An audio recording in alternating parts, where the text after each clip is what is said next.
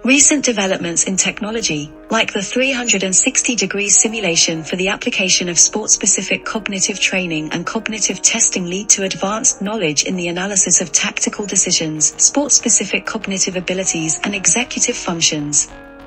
The aim of this study was to quantify the executive functions and anticipation abilities, choice reaction, inhibition, working memory, anticipation, in youth soccer players in a laboratory-controlled setting using a 360-degree simulation.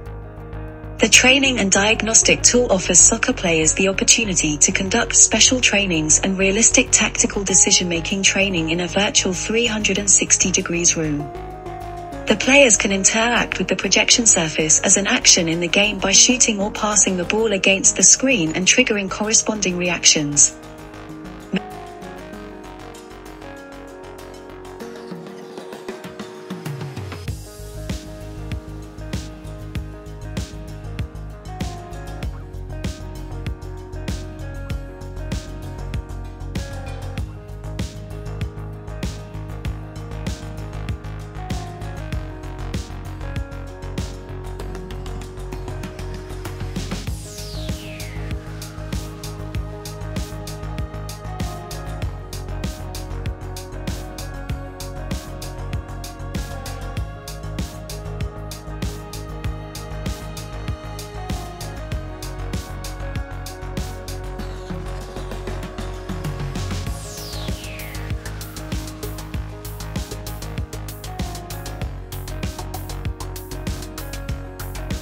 Methods.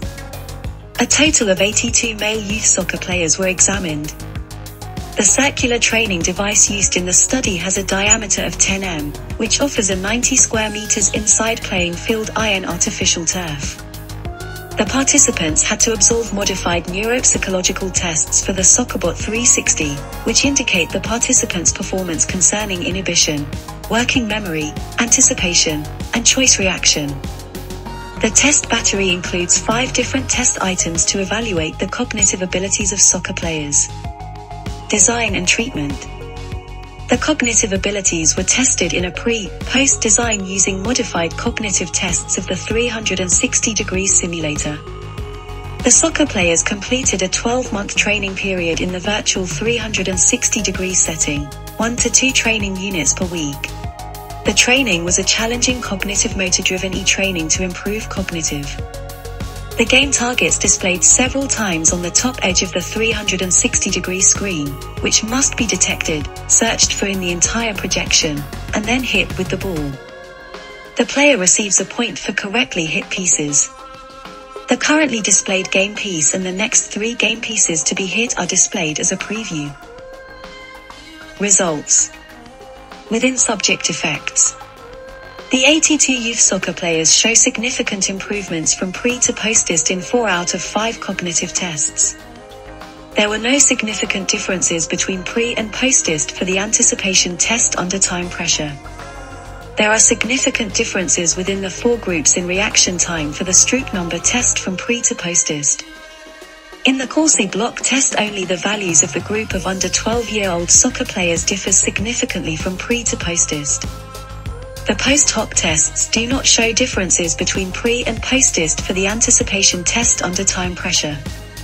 In contrast, there is a difference within the age group U14 between the 2 measurement points of anticipation without time pressure. In the choice reaction test, the age groups improved significantly from pre to post-test. Between subject effects. There are significant group effects for 4 out of the 5 cognitive tests at pre-test. No significant differences could be described for the anticipation test executed under time pressure. There were significant differences in performance between the 4 age groups at the second measurement point for the Stroop number test, the Corsi block test, the anticipation test and the choice reaction test. No significant difference between groups in the anticipation without time pressure could be reported. The data on the differences between the individual groups, post-hoc tests, are shown in the supplementary data. Correlations between cognitive tests. The correlation between the reaction times for congruent and incongruent stimulus presentation is characterized as moderate to high. The correlation between the reaction times of the choice reaction test and the Stroop number test can be described as low to moderate.